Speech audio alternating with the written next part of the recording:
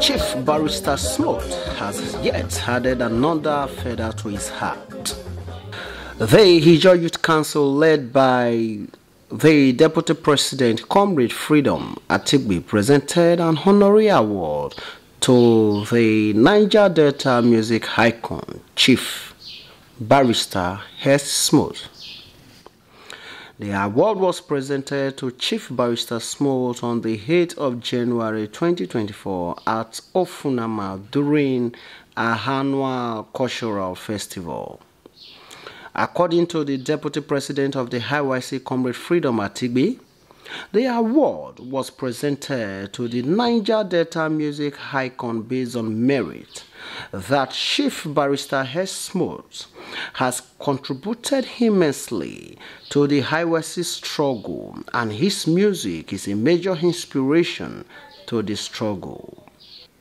The report of Ijaw Youth Council, as empowered by NEC and conventional practice, who is in charge of the Junes and chapter, I, on behalf of my President of Council, once again present to you Chief Barrister Smooth, the pardon of Niger Delta.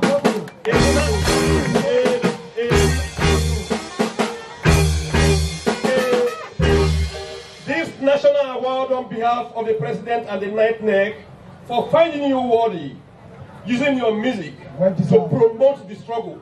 We urge you not to relent, that you are born for this purpose, and your spirit has been an inspiration to us. Keep it going. So to cut the story short, I want, on behalf of my President, give this honor to you, that in the name of the Father, Amen, the Son, and the Holy Ghost, Amen, shall reign forever in the name of Jesus. Amen.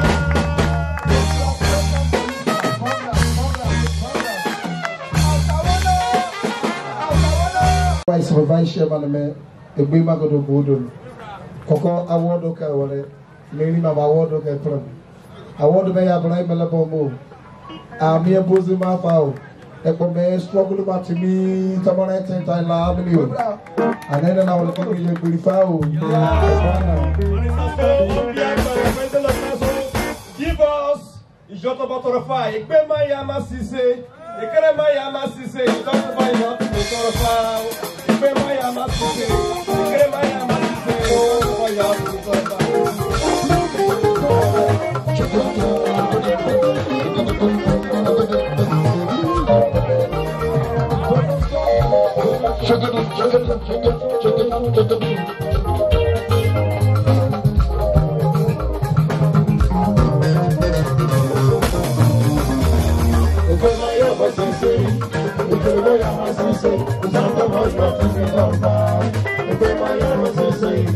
I was saying, Mommy, Shaman, Mommy, nothing we done about. Vice Mommy, nothing we done about.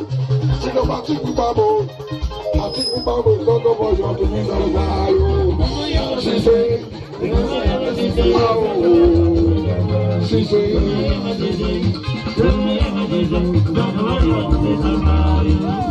she say you, endurance she say you have to be done about. She say, you don't know what you have to be done about.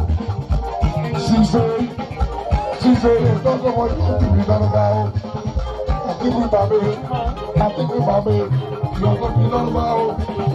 Freedom of Babo, freedom of Bobby, have to be done about. She say, you don't know what you have to be done about. Freedom,